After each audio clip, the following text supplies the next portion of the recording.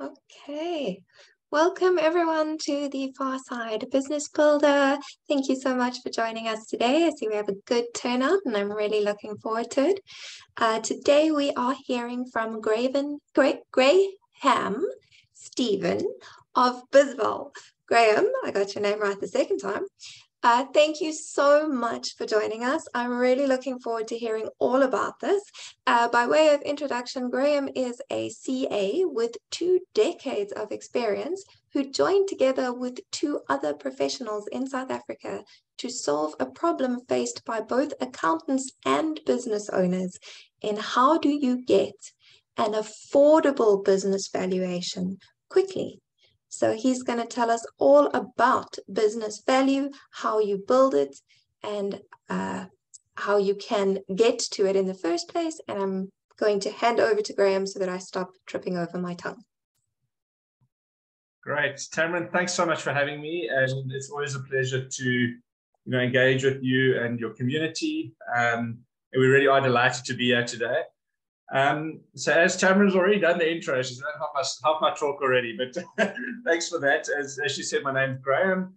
And we launched Bizval, as she mentioned, about 4 months ago. Well, for what we saw was a real gap in the market, and that was, to enable business owners, accountants, intermediaries, consultants, growth advisors, a way to help you assess the value of your business. And the thinking behind this was twofold. One is that traditionally things like these have been very inaccessible. You go to your accounting firm or your big four and you ask for valuation in your business, and it's 100,000 Rand before you're at the starting blocks, if you're lucky. And we were driven by this desire to make it simple and accessible to everybody. Our 2 partners, a gentleman by the name of Howard Blake, who he's the gray hair in the room. He just turned 60 at the beginning of the year. He's built over 20 businesses. And my other colleague, the finance ghost, he's an ex-corporate finance wizard. Some of you might follow him on Twitter and what have you, very outspoken in terms of investments, but straightforward. And we wanted to bring that to the world of entrepreneurs, business owners. And we're actually joined today by Paul Krobler, who's actually one of our partners. He's the IT brains behind the guys that built Bizval. So Paul, thanks for joining us as well. And I think what we wanted to do is to kind of create a discovery health check version of a business valuation. So within 10 minutes to get a very good read on whether your business is what it's worth, where some of the hotspots are, and what can you do to improve the value of that. So the format of today's discussion, so it's the first time for me on the Pharsyde group, but is a 20-30 minute presentation. We're going to talk a little bit about valuations and how we value a business, and then we're going to dive a little bit into what are some of the levers that you can pull, and what do we think are some of the big things in terms of increasing the value of your business. For those of you who've been following Tamron's posts and that, she's been talking quite a bit about that over the last few weeks. So hopefully we're going to build on that. I'd really like this to be, conversational. So I think the key part of these sessions is the questions at the end. So please, guys, type your questions in the chat. Once you've had the chat, make a note. I'd love to engage in the discussion after the formal presentation. So look forward to that. So to kick off, I need to share my screen. Sorry, I'm using different software to what I usually use. So give me 1 second. Okay.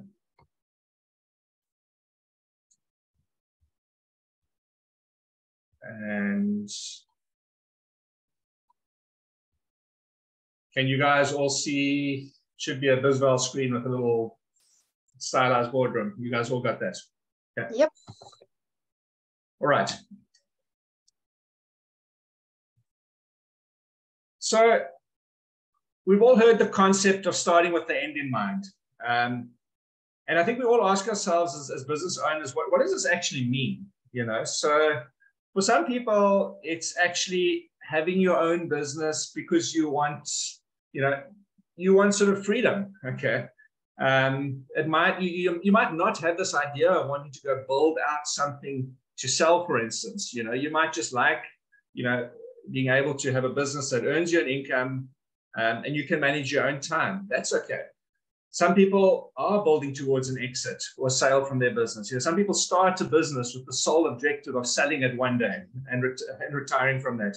Others are in existing businesses and they're comfortable with what they're doing, but they're getting a bit older and they're thinking about retirement and they're thinking about, well, when I stop working, can this business go without me? Can it continue to provide me with an income? Can I sell it? So there's a bunch of reasons why you might start a business. But ultimately, though, if you peel away, most business owners have a number. Okay. And what we mean by a number is it's unique to each of us, but it's that sort of amount of money or cash that kind of gives you the financial means that you can choose to work rather than having to work. But the reality is if you want to realize a number like that, you've got to build, I guess, to use a bit of a cliche, something called an asset of value.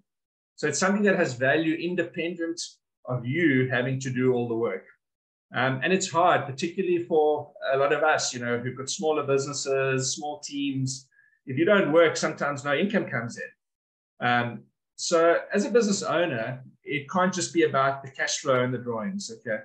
But those are important, paying salaries and all of that. But you got to, in the back of your mind, kind of think about, can your business exist without you? And it is an important construct. And largely, businesses only have real value if they can exist independently. We get a question, but what about the brand? What about all of that? At the end of the day, that's meaningless if it can't exist without you as the business owner. And that's what we're going to talk a little bit about today. It sounds quite morbid, but the sort of hit by the bus test. What happens if you get hit by a bus? Can your business carry on? What's it worth if you're not around? So once you know your number, and once you understand that your business needs to exist independently of you, that's where valuations come in. So that valuation allows you to sort of measure what is your business worth? Okay, where are you currently? And it also allows you to sort of plan into the future to say, where do you want to get to? What is your number? Some people are lucky. They go and they run their valuation and they're like, wow, I can sell and go and retire tomorrow. Others look and they say there's this sort of chasm of where they need to get to. So I think that's where our tool in particular becomes quite helpful, is you can run scenarios to kind of figure out how to get to where you want to go.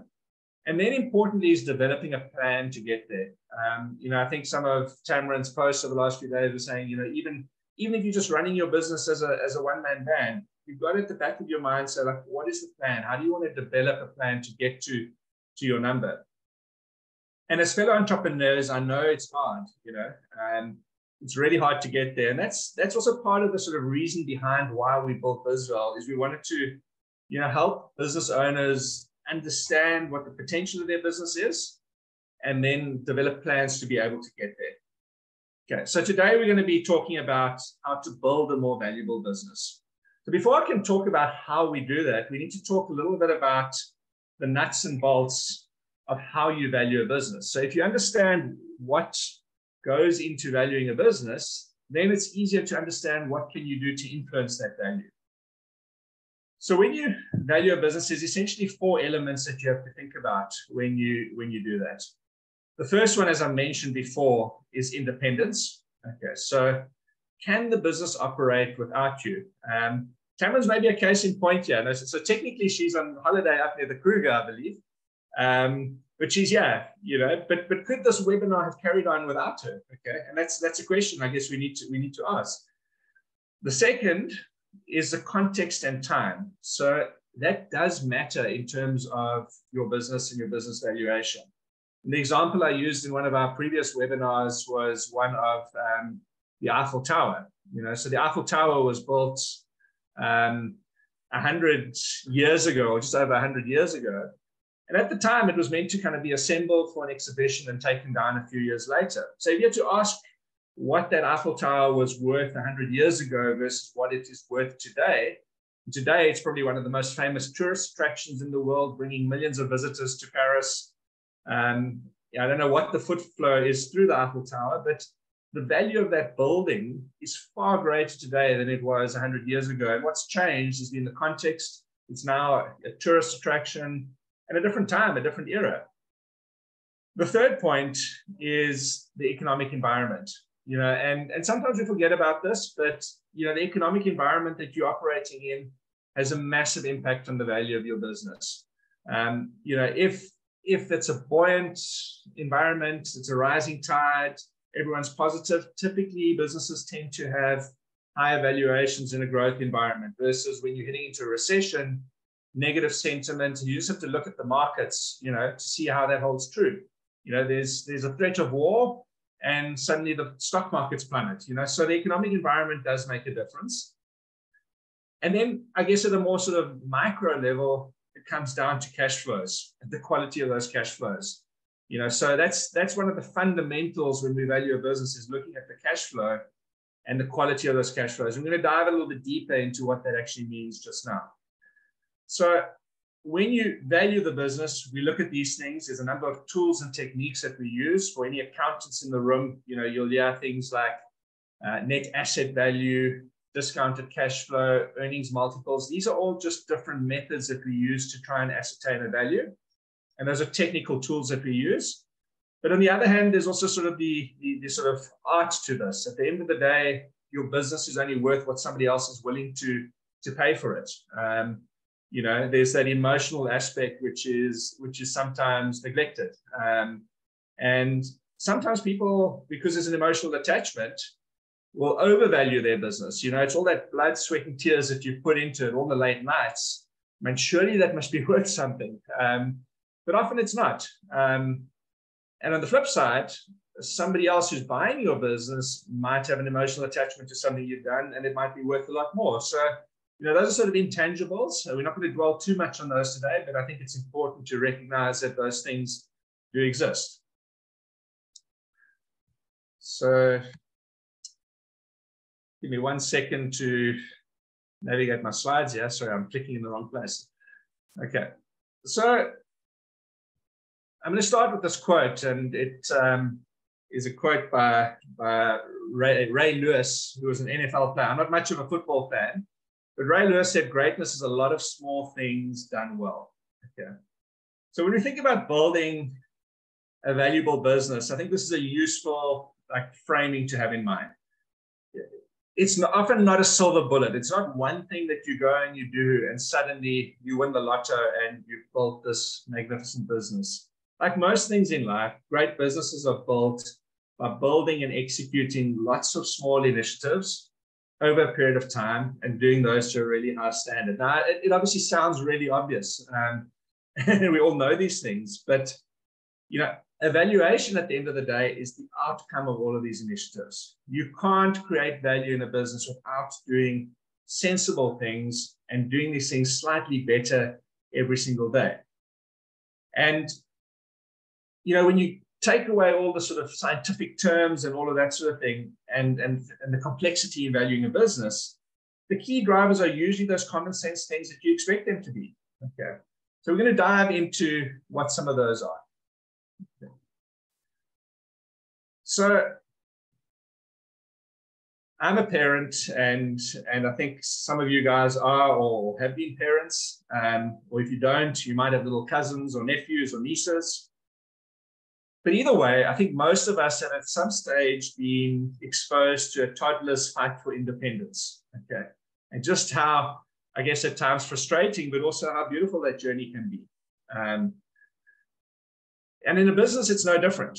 Okay. So without independence, as I said earlier, business has got no value.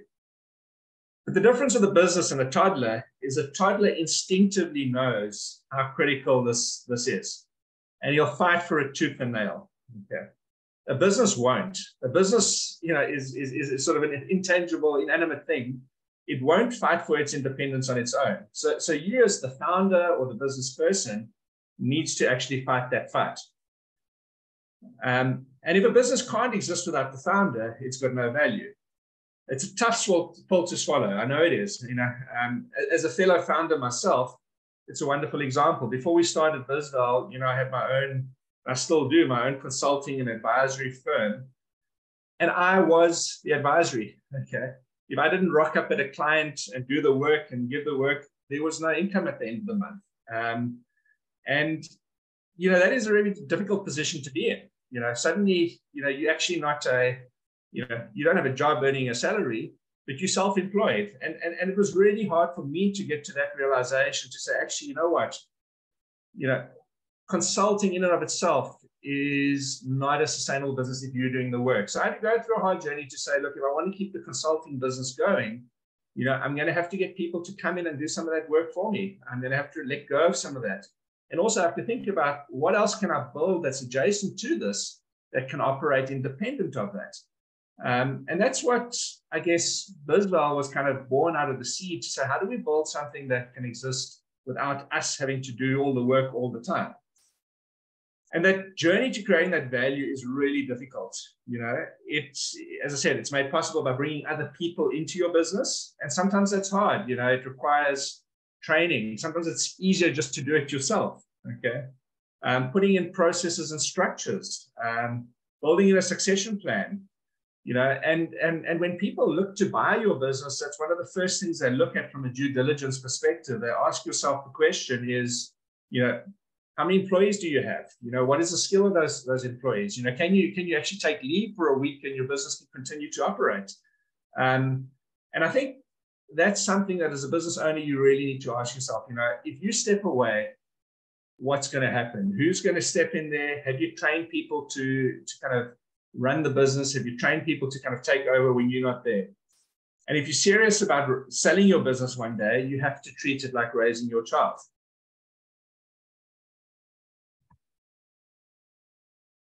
And of course, once you've, you know, thought about this independence, okay, you've got to make sure that the rest of your business is as strong as possible.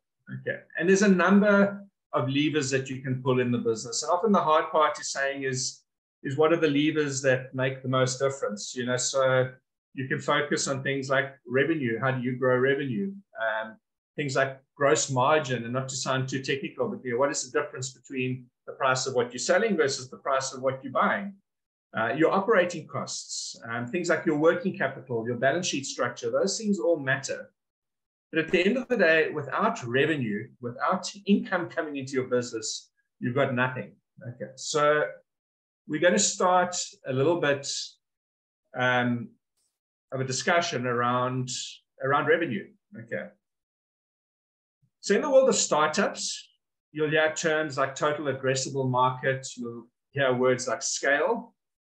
And before you panic and think, oh, listen, you know, I need to be sitting in a coffee shop in San Francisco, it's worth considering this with your own business. So, you know, when you set up and you're building a business, how big can you get?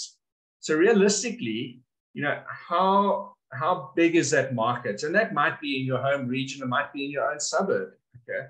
It might be in other regions. It might be in your country. And I'm not saying you have to have aspirations to become a global business, but you have to start by asking the question, is how big can you get?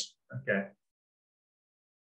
Secondly, you need to ask is, you know, are you different enough to keep growing before other people come in, copycat, undercut you, and take over your market? You don't want to be the person doing all the hard work only for somebody else to come in and take over from you. So you've got to think hard about what is your differentiator, okay?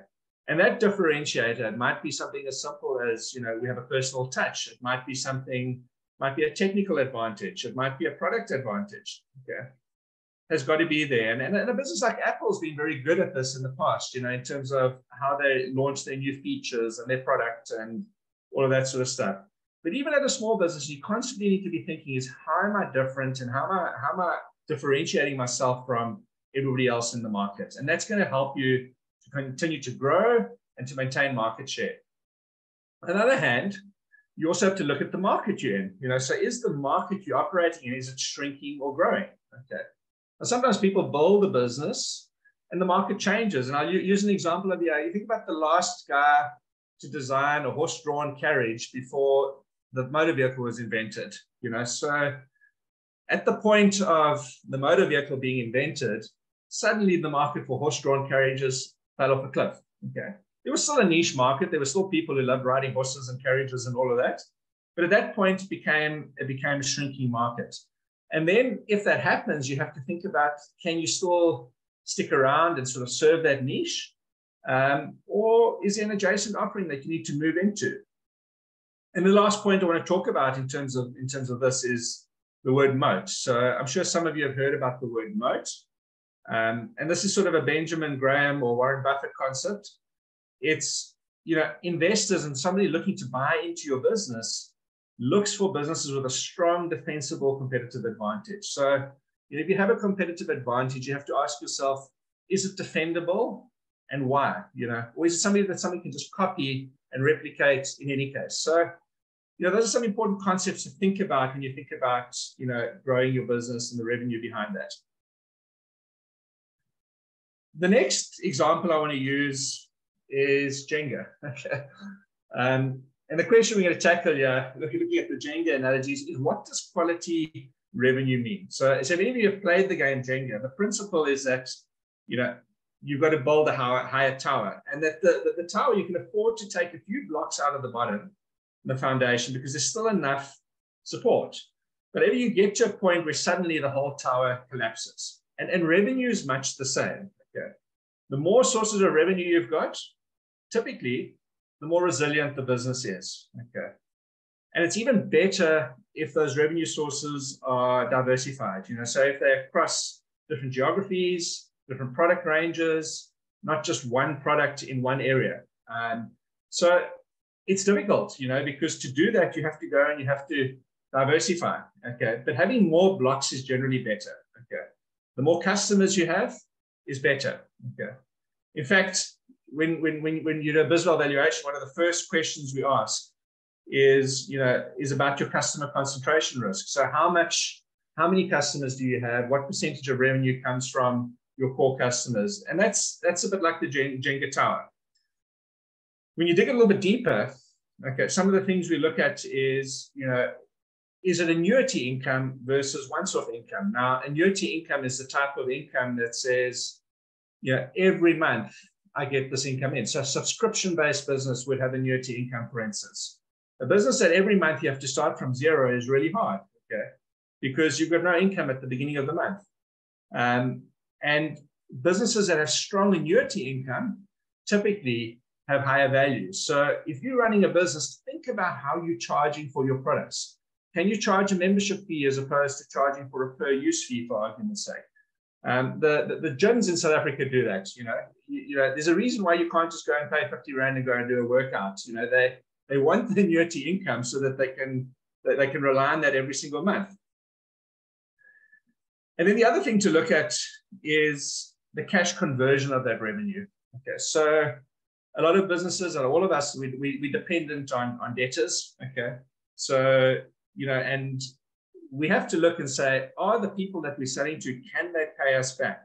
Okay, and that's really, really important. So at the end of the day, cash is what counts. There's a lot of businesses that have got great revenue on paper, but people owe them the money. And without being able to collect that revenue and have a strong cash conversion of that revenue, it's really, really hard. And sometimes as a small business, when you start out, it is difficult.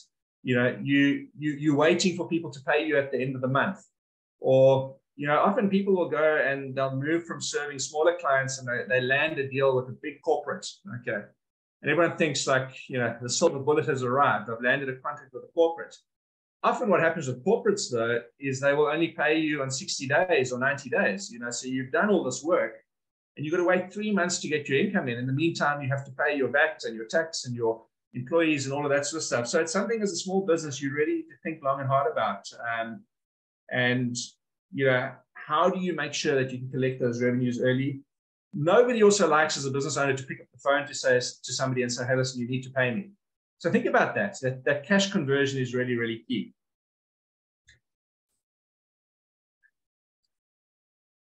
So to summarize, and I know I've been talking for a bit, is, there's three main concepts that we've spoken about in terms of evaluation.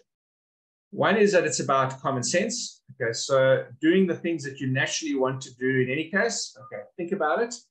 Will improve your business, and doing lots of small things over time is the way forward.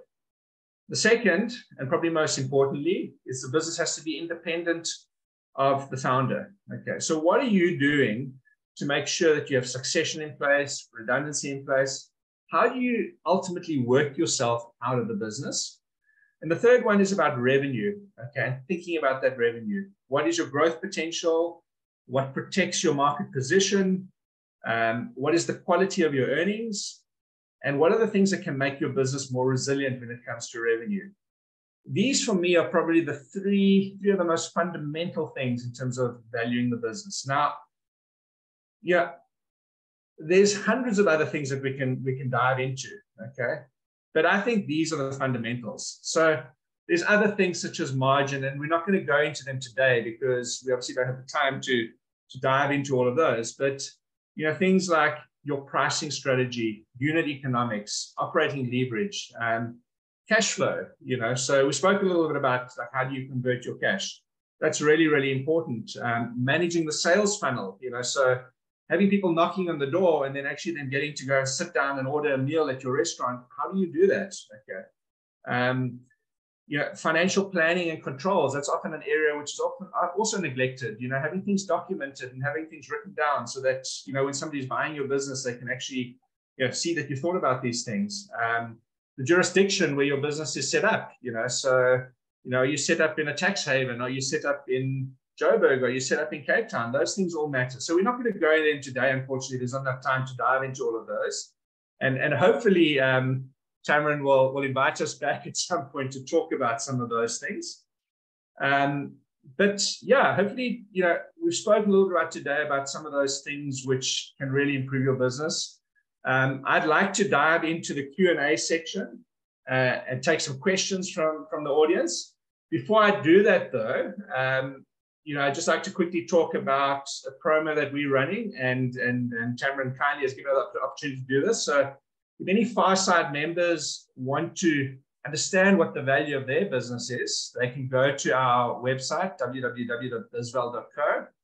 And if you use the code FAR001, you'll qualify for 15% off your business valuation. So please feel free to reach out to me or via Tamron if you want to connect with us, and we'd be delighted to offer you that promo. But I think with that, Tamron, if we can maybe move on to the Q&A section. I'm sure there's lots of questions, and yeah, we'll do our best to kind of add some flavor to those questions and hopefully give you some sensible answers. Awesome. Thanks so much, Graham. That was a great presentation. I think if you do want to ask Graham a question, you have a couple of options. You can put them in the chat if you are shy. Otherwise, you please switch your camera and your microphone on and just join us on the screen. We'll have a good chat in the gallery.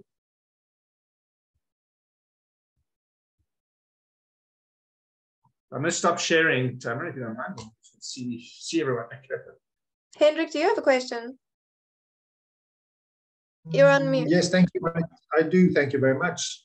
Thanks, Graham. That was really insightful. We're a brand new business. We're just over a year old and doing our best to establish a family kind of business that's kind of leaving a legacy for my son and whoever comes after. So what I'm interested in is when you build the business, how do you plan to create value in the longer term?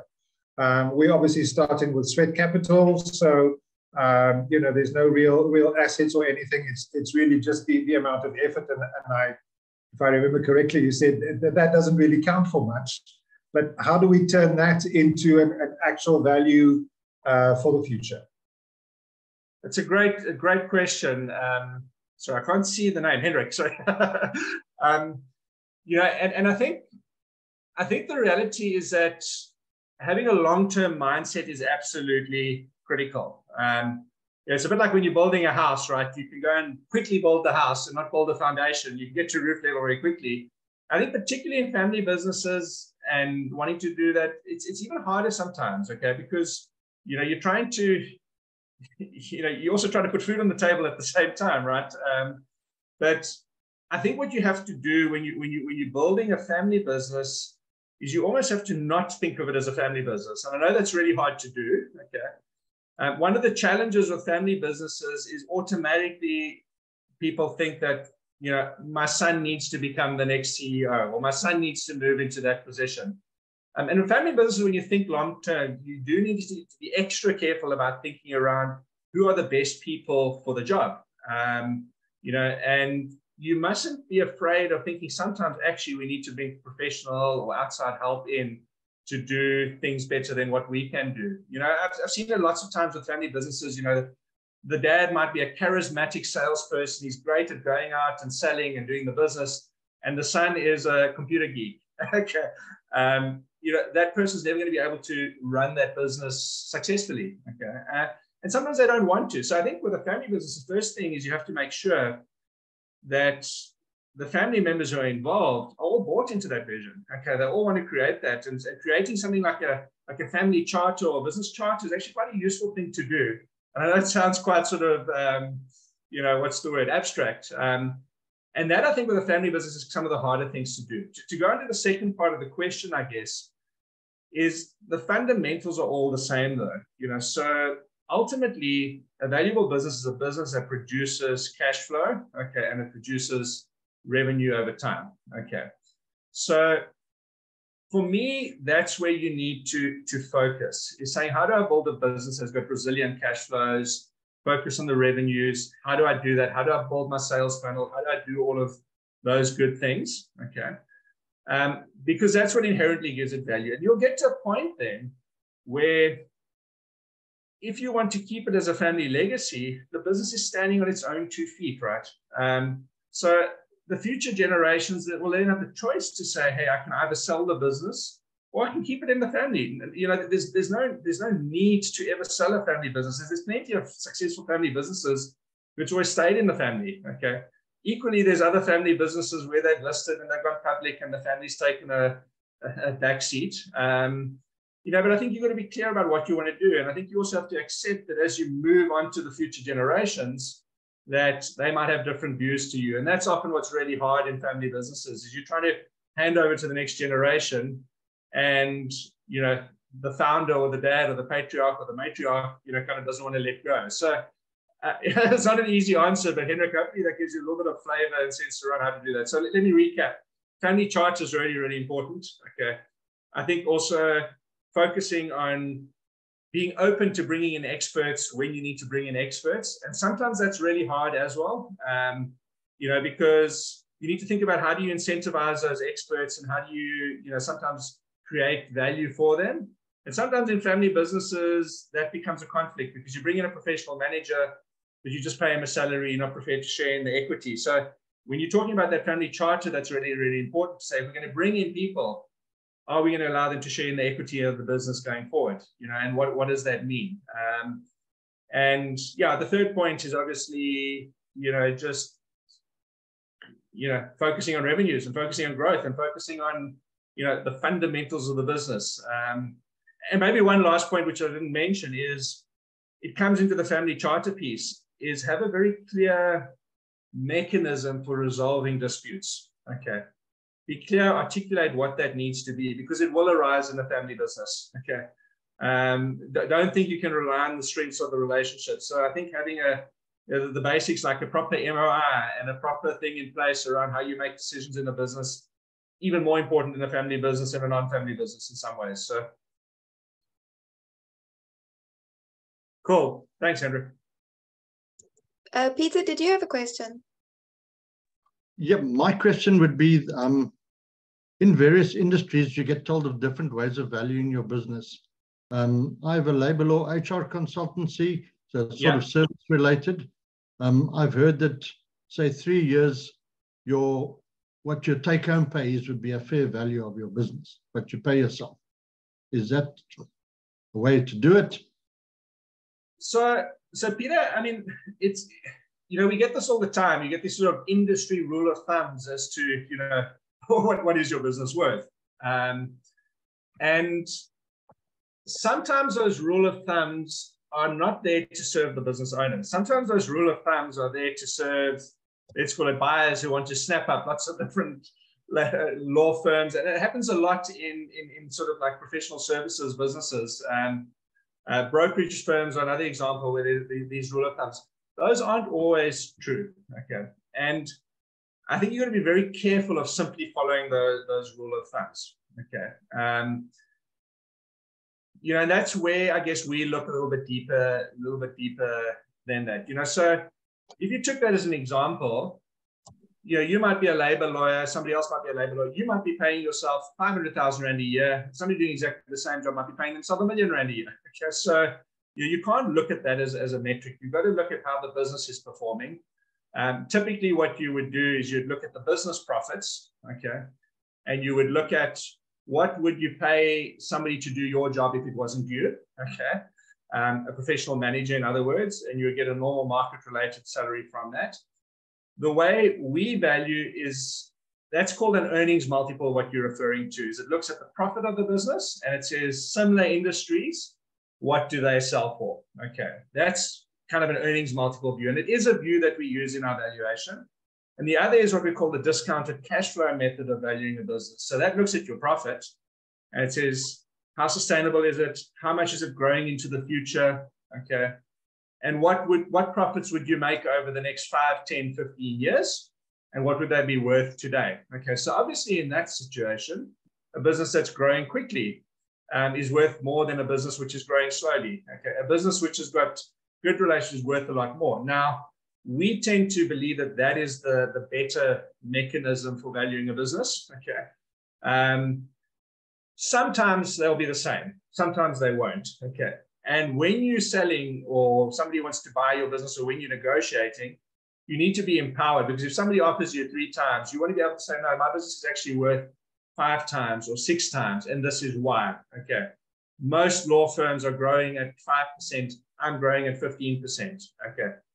Most law firms have got, I don't know, 10 customers. I've got 100 customers, so I think those rule of thumbs are dangerous because it disempowers you as the business owner. And that's what we're trying to do, is to say, hey, how do you dig deeper to know what are those levers that actually matter? If you go and you watch one of our videos, we actually explain all those components. So a long answer to, I guess, a short question is no, I'm not a big believer in rule of thumbs. Okay. I think you need to go a little bit deeper like that. It's a bit like saying, all 6, it's stereotyping, all 6'3" tall, I don't know, African-American men who weigh 100 kilos will make good sprinters. I mean, that's the danger with it. I don't think it goes deep enough. Awesome. Can I jump in there as well, Graham, actually, because I saw a thing about this the other day. There was also someone who does business valuations, and they just made the comment that a lot of small business owners, they get really disappointed when a proper business valuation is done because of the fact that we've heard about these rules of thumb. So you think, oh, well, my profit is this, and for my industry, I can multiply it by X, and that's what my business is worth. And the problem is that, like Graham was mentioning, there's so many other factors like independence, because if someone is going to buy your business, unless they are also a labor lawyer, they don't necessarily want to be running the business. They just want to be earning the profit. So they have to hire someone to replace you. And often business owners do not pay themselves the right salaries. Correct. Yeah. They're normally paying an under market salary because you're trying to put as much money back into your business as possible in terms of growth and marketing and maybe hiring a team. So often we do not pay ourselves what we're supposed to, and we get a much higher profit as a result, and we think our business is worth more than it is. There's that. And there's also the fact that, if you are very entrenched in your business, your clients are also very emotionally connected to you. So there's also the danger that if you leave, they'll just go look for another law firm. And I can use maybe just an analogy, Cameron, to talk about is thinking about a house. A house is actually a very good example, in terms of how you think about it. So, and I'll bring this all together here, is, if you buy a 3-bedroom house with 2 garages and a swimming pool in Milnerton, okay, 200 square meters, okay, and all the houses in the area are very, very similar. The rule of thumb is, a house on that size stand goes for 2 million Rand in Milnerton. Okay. That same house, okay, if it was in Camps Bay, might be worth 20 million Rand. Okay. You might also get the house in Milnerton, which isn't the same, but somebody has gone on the inside, and they've got their grandmother's paintings on the wall, and they've got a whole bunch of emotional things that they put into it. So for them, that's where they grew up, that's where they spend time with their granny and all. So to them, the house might be emotionally worth a hell of a lot more. Our businesses are exactly the same. Okay. And when it comes to valuing, yes, the sort of environment you're operating, all that sets a ceiling. So a house in Milnerton might have a certain ceiling price. You could spend 5 million rand on that house in Milnerton. It's unlikely somebody's going to spend 7 million rand for that house in Milnerton. Okay. Equally, you could spend 5 million rand up doing a house in Camps Bay, and suddenly it's worth 50 million rand and not 20 million. So, those analogies are helpful because business is the same. Those rule of thumbs are dangerous because they they sort of discount all those elements. Great stuff. Thanks, Tamarin and Graham. Claudia, do you have a question? Actually, at the moment, no, I'm just listening here and going, making notes. And as I say, I only started in February of this year, so it feels like I'm at the foot of this huge mountain, and I don't even know, should I start climbing here or there, but at least the things that you mentioned, Graham, looks like I'm looking at the right things. But yeah, it is, I'm a virtual assistant, so it's only me at this stage. Hopefully it will grow so that I've even got old colleagues that said, as soon as you grow, please let us know. So at least I've got some backup if I need it, but I still need to get there. But yeah, all of these, and where you talked about revenue quality, it's actually amazing because yesterday I sort of started looking at how to diversify it and not just go one direction. So thanks. It really helps to just get the feedback that at least I'm looking at the right things. Yeah. Although I still have to climb the mountain. That's so important. Is almost just jotting down on a piece of paper, some of these things on the map that you got forward. I mean, maybe as a story of encouragement, my son had an Afrikaans tutor. One of the disadvantages of living in the southern suburbs of Cape Town is that our kids struggle with Afrikaans. And she started also as a one-man tutor a year and a half ago. We were one of her first clients. And she was run off the bone. And fortunately, his Afrikaans improved to such a level we didn't need her anymore. And I saw her the other day, and she said she's now got 9 tutors working for her. And she's managing the tutors. So we actually had this discussion with her when she started her business, saying how she quit her job as a teacher to do private tutoring. This was during lockdown and COVID and all of that sort of stuff. And we had this discussion with her, said, how are you going to go beyond just doing this yourself? And she took it to heart, and she started hiring tutors who she trusted and could maintain her brand and all of that sort of stuff. And now she's got a thriving business and a resilient business where she can actually go on holiday for 3 weeks and the money still comes in, So, Gladys, I think you're in that similar sort of space. You can think about those things. Yeah. It's at this stage, it's so easy to just get caught up in getting the work that you have now before you're done, and to forget that you have to think about next year and, going on. And for example, I made a rookie mistake, and with one client, I spent way too much hours that I didn't get paid for, and then you lose something else. So it's, as you said, Tamara, that focus, having that focus, not just in your work, but with your business as well. Think of it as a baby. Yes, believe me, I'm still learning what to feed it and what to feed to tummy. I just want to say as well, Khadi, yes, you're only two years in, you said, but you're already going to be streets ahead of most people. I have been in business now for 15 years. For the first 10 years, I ran it the wrong way. So you're already way ahead of the curve. Because if you're recognizing that you need to be focusing on these things in the second year instead of the 10th year, like I did, you're going to build a much stronger business much faster. So I hope so. I'm working towards it. And one thing I've also learned is to ask for help. If I'm not sure about something, ask for help. Because on your own, you're just going to crash and burn. 100%, yeah. On that note, I did put the Bizval link in earlier and a reminder to use our code. If you are wondering where your business stands at the moment, you want a better idea of what the value is, anyone watching, please go click on that link, use the code, grab the discount, get your valuation, and use it as your starting block to improve. Don't let it, if it is much lower than you were expecting, don't let that bring you down. Go, okay, this is where I am now, this is where I want to be, and you begin to put your building blocks in place. Also sharing the link for the Bizval newsletter, because they share really cool blogs and articles and things that will help you in building those building blocks. And if you want a bit more one-on-one help, you can give us a shout at Pharsyde. We do have a bunch of services that we offer in terms of things like helping you improve your cash flow, helping you remove yourself from the business in terms of systems development. And we've got a profitability enhancement package where we help you with your pricing and your revenue and all of that sort of thing. So if you have identified specific areas that you go, actually, I do need help with that, give us a shout. We'd love to help you. Otherwise, are there any other questions for Graham today?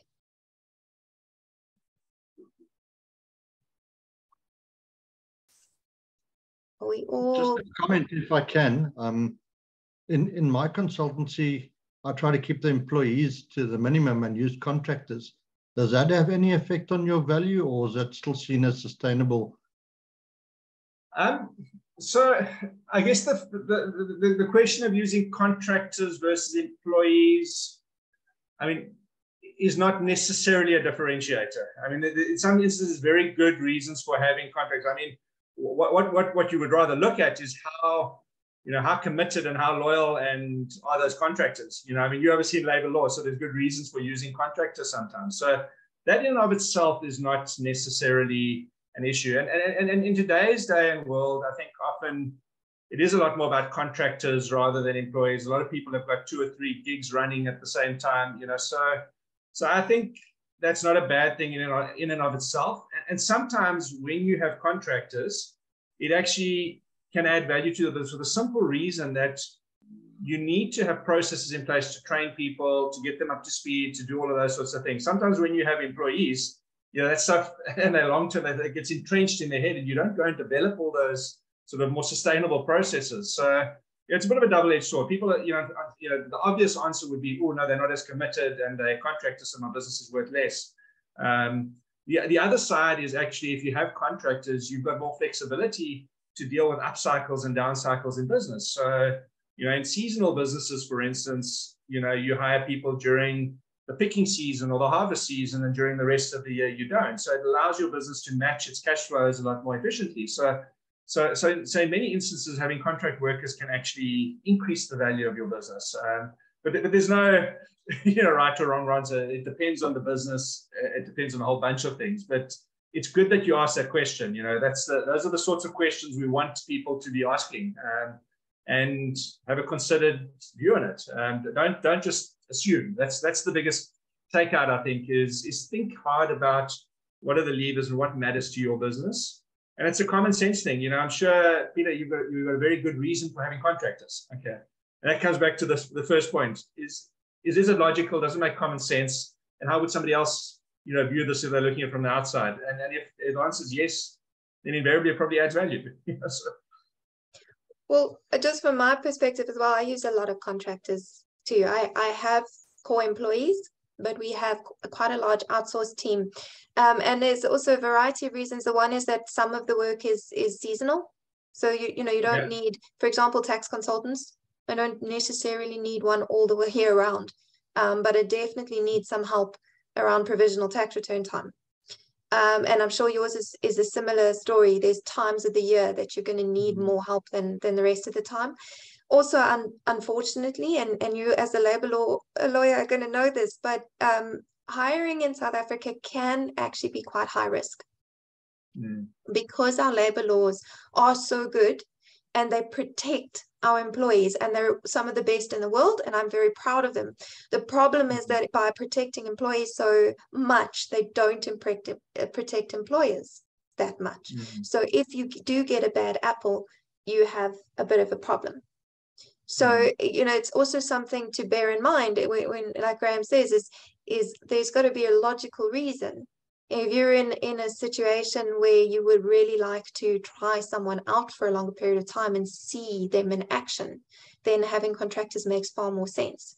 And also, I think in terms of your business type, what gives you more value is maybe looking at rather a succession plan in terms of someone who manages your contractors rather than worrying how many contractors you have. Because if the important thing is who has contact with your clients. That's actually what's giving you value in your business, because your client experience is what's going to count in terms of, do they come back? Do they refer you? Do they give you good reviews? So the people who actually interact with your clients are more valuable in terms of your business value than are they employed or are they contracted or are they loyal. That I think is something to think about more than the employment type.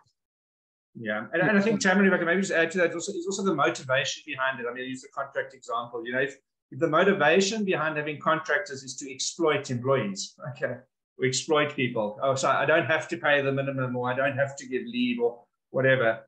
I mean, that would invariably be a red flag to buy. So if the motivation is solid and sound,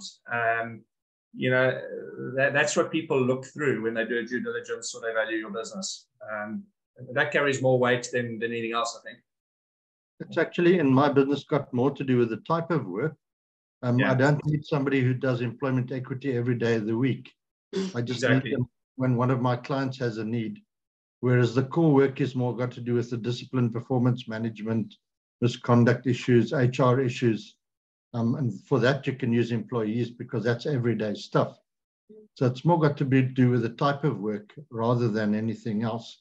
And as to the fairness of the labor law, I must tell you the bigger problem is that employers don't have the correct checks and balances in place. The law's very fair, but the employers don't do their bit and get everything in place. Then when the employees take them to CCMA or so, it seems very unfair. They think it's very unfair. They're largely their own fault. It's true. Why they need you. Hey, Peter, we'll do a quick sale for my work law. If you don't know the labor law and the reasons that you need to have everything set up correctly, give Peter a shout before you start hiring people.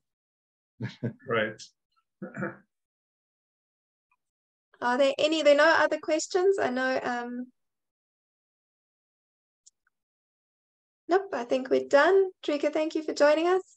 Thank you to everyone who came today and for the words in the chat and for the thank yous and the questions. That I thought it was a really, really good chat. So thank you. Thank you, Graham, so much and we definitely will have you back, I think, to do a part 2 at some stage. So if we all done, you can go on with your day and go build some more value in your business.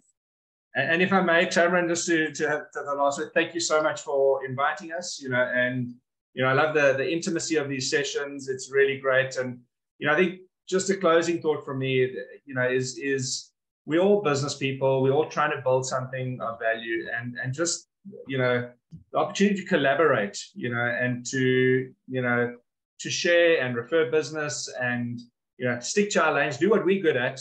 We do valuations, but Tamron is great at helping you build the plans to actually get there. So I think that's the thing about the world we operate in now. And if we can, just take that with us, it's so powerful. So thanks for the opportunity, Tamron, and we look forward to partnering with you again. Thanks so much. Have a wonderful day, everyone. Thank you. Thanks, guys. Cheers. Bye-bye.